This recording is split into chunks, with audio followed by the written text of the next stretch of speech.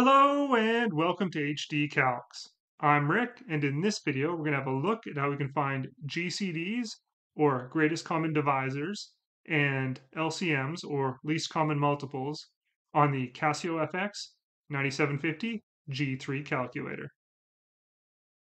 To do this, we'll use the Option key that looks like this, located here, the comma key that looks like this, located here, the bracket keys that look like this, located here, and the F1 through F6 keys located across the top here.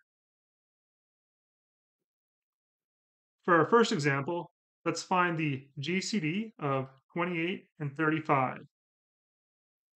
To get started, we have to find GCD in our menus.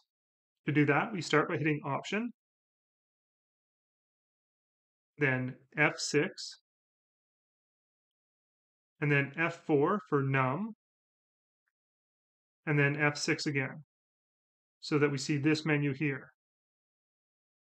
And now we see F2 is GCD, so we can hit that.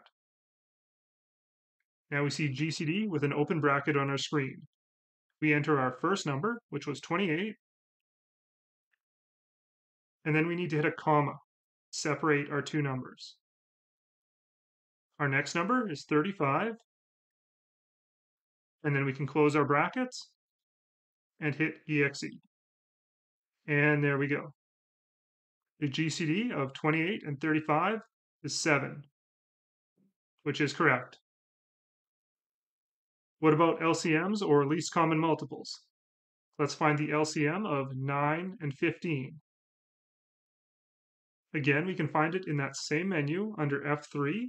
So if we hit that, we see LCM with our open bracket, and we can enter our first number, which was 9, then a comma, our second number, which was 15, and close our bracket, and hit EXE. And there we go. The LCM, or least common multiple, of 9 and 15 is 45. What if we want to find the GCD or LCM of more than two numbers?